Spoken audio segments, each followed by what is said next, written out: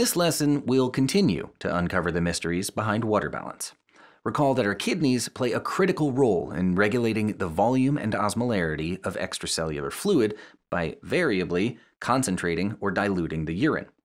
How does this happen?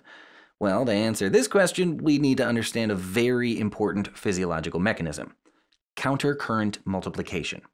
Full disclosure, this topic can throw some physiology students for a bit of a loop, but counter to current opinion, renal physiology can be quite the adventure when you got Sketchy on your side, so let's begin.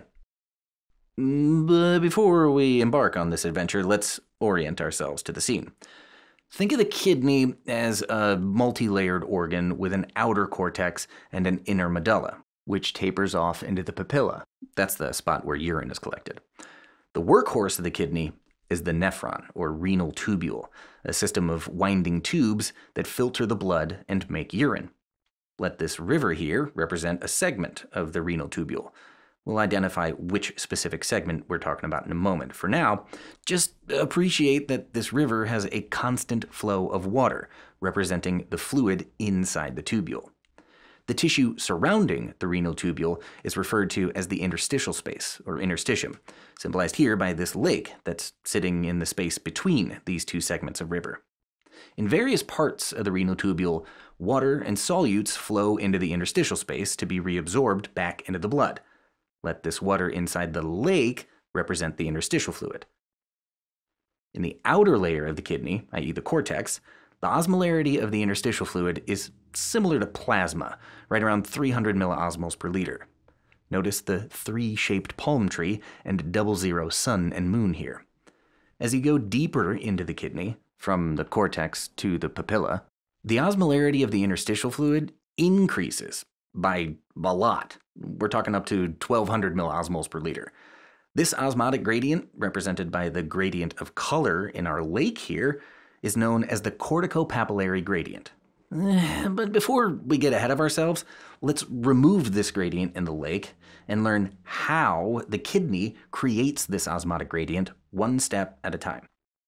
The key player behind the corticopapillary gradient is the Lupa Henle, cleverly depicted by this looping U-shaped river. The Lupa Henle is found within the renal medulla, serving as a conduit for fluid to flow from more proximal parts of the renal tubule to more distal parts. But it doesn't just passively let fluid move through it. The Lupa Henle actually serves as a reserve through which the body can recover water and salt to help regulate osmolarity. In fact, the Lupa Henle actively adds sodium chloride to the interstitial fluid, a key step in the process of countercurrent multiplication. And when we consider countercurrent multiplication, we need to break it down into two parts: the movement of filtrate, that's the precursor to urine, through the renal tubule, and the movement of solutes and water between the tubule and interstitial space. We can think of the word current in two ways. First, as a flow of fluid between two communicating departments: compartment A, the tubular fluid, or the fluid contained inside the tubular lumen, and compartment B, the interstitial fluid, or the fluid contained outside of the lumen. Second, we can further break down the tubular current into two flows that literally run counter to one another: a descending flow and an ascending flow. Note how the river Henle in our scene forms this U shape with a clear descending flow, a bend, and ascending flow. The descending limb, represented by the left-sided arm of the river Henle, and this descending sand border is known as the thin limb. The descending limb's thin walls allow water to freely flow from the tubular lumen into the interstitial space. In other words, it's water permeable. Much like these crashing waves, the flow of water will move from a compartment with more water but less solute to a compartment with less water but more solute, until the fluid osmolarity is the same between the two compartments. This passive process is known as osmosis. Let the equal sign cactus arms placed between the river and lake here help you recall the equilibration of osmolarity between the tubular and interstitial fluid on the descending side of the Lupa Henle. Flow that runs counter to the descending limb is naturally found in the ascending limb.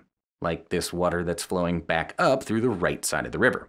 You'll also notice that this mountaineer is climbing up the mountain, just as ascending flow runs up the Lupa Henley.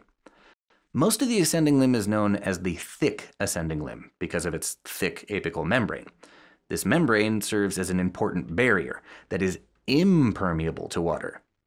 This water impermeability is very important because it allows salt, and salt alone, to move out into the interstitium from the ascending limb. And you can see that our interstitial lake feels pretty salty about this.